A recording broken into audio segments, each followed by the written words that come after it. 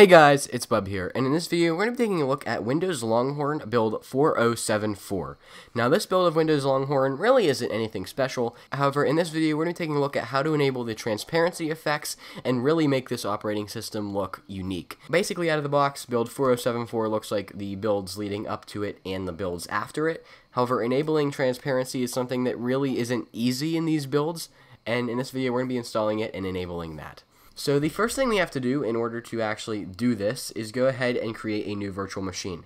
However, when we create a new virtual machine, we have to pick custom. Why? Because the hardware compatibility has to be from workstation 6.5 to 7.x. Yes, even though we're running workstation Pro 16, it has to be that. Next, of course, we can go ahead and select the ISO, which is the Longhorn 4074.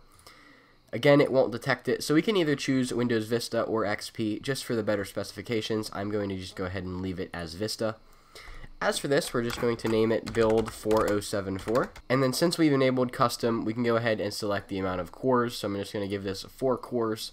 And then since this is only a 32-bit operating system, I'm going to choose 4 gigs.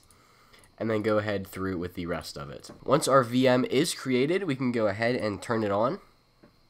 Although the first thing we need to do before actually going through and installing this is boot into the BIOS. I totally forgot about this.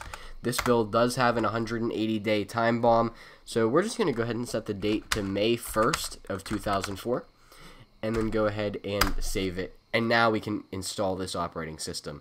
If your date was set to the current date, like 2021, this would either refuse to install or it wouldn't boot after it was installed. I don't know. I haven't taken my chance. Alright, so the first thing we're going to notice is that this Windows setup looks like no other Windows setup that we've seen. If you recall, the Windows XP setup was that blue screen that was not using a mouse. It used your keyboard to navigate. And the Windows Vista setup is virtually the same setup that we still have in Windows 11. So this setup is really unique. So that's something interesting. Just like modern builds, we cannot skip the product key. There is a product key that really universally works on these Longhorn builds. There's the key right there if you go ahead to use that. But of course, we can go through and accept our 180-day license. We can go ahead and select where we want to install Windows, which is that disk right there. We can change the computer name, which we can just make it Longhorn. We cannot use lowercase letters. I'm trying to. I don't have caps lock on, so it doesn't let you use lowercase letters. And the rest of it is not changeable. So from there, we can go ahead and click continue, and it's going to go ahead and install Windows. While we go ahead and wait for our Longhorn installation to go ahead and finish up here, there is one more thing we actually have to download. This link will be in the description, or you can simply just go to longhorn.ms/vmware-drivers, and we're going to go ahead and download either the VMware 6.5 or the VMware 6.5.2 driver package. I downloaded the 6.5, but you can do either one. So I went ahead and downloaded it, and it is now on my desktop. So we're going to just go ahead and open this and extract it straight to our desktop. And then in this, we're going to just go ahead and pull out this. Ignore that weird file name. I have no clue why it's actually named that, but this is very important because in this will contain the graphics drivers we need to actually enable that transparency. Alright, so while we've just logged into Windows Longhorn, we can see that it's trying to install software. Let's go ahead and cancel that. Again, anything that pops up, let's go ahead and cancel that because that is not what we are after right now. Once this go ahead and stops freezing, because it's currently frozen right now, we're going to go ahead and open the device management. Because from there, that is where we're going to install or actually update our graphics drivers. However, it appears like the operating system is currently frozen. Alright, so now that we are actually in a functional operating system, let's go ahead and press Windows R and then type dev mgmt.msc. And before we go ahead and do anything, let's insert that driver DVD that we extracted. Onto our desktop, there's that weird file name. Let's add that into the computer.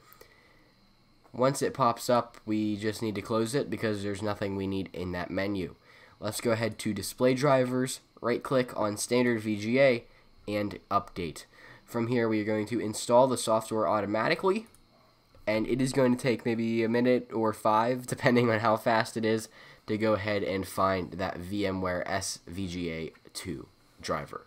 You will actually get an error that says the provided driver package is not compatible, but nothing was compatible with Longhorn.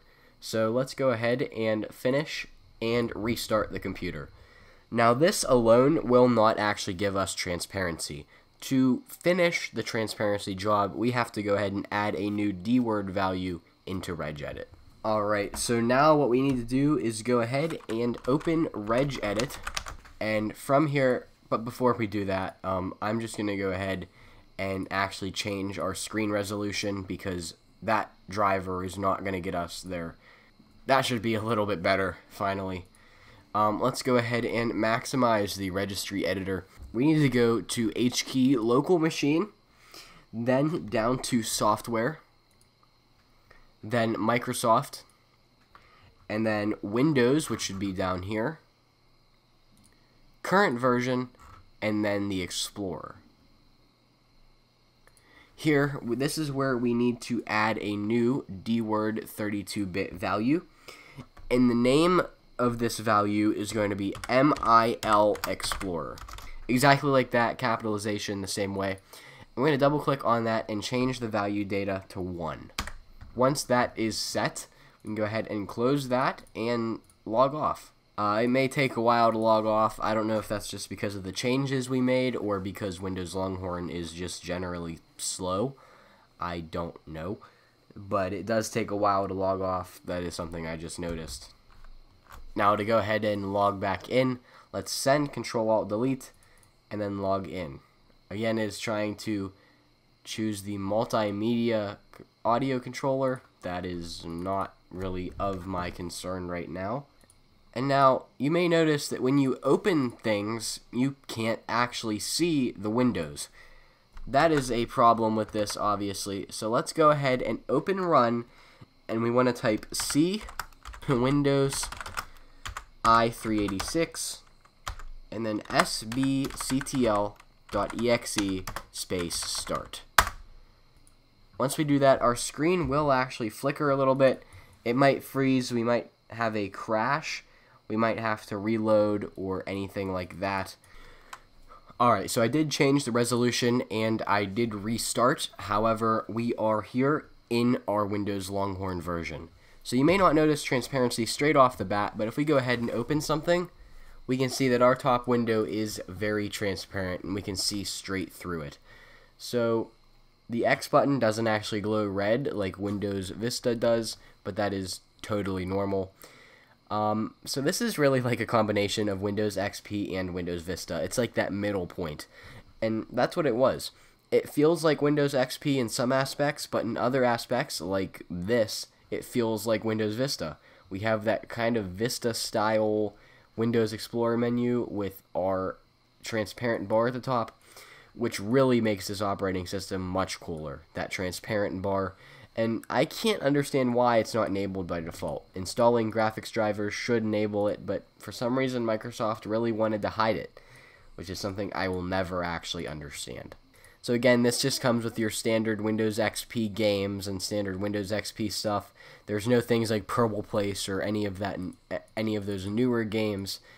It's simply just, you know, your standard XP games. So again, this is a really cool version of Windows that I definitely am happy I can take a look at.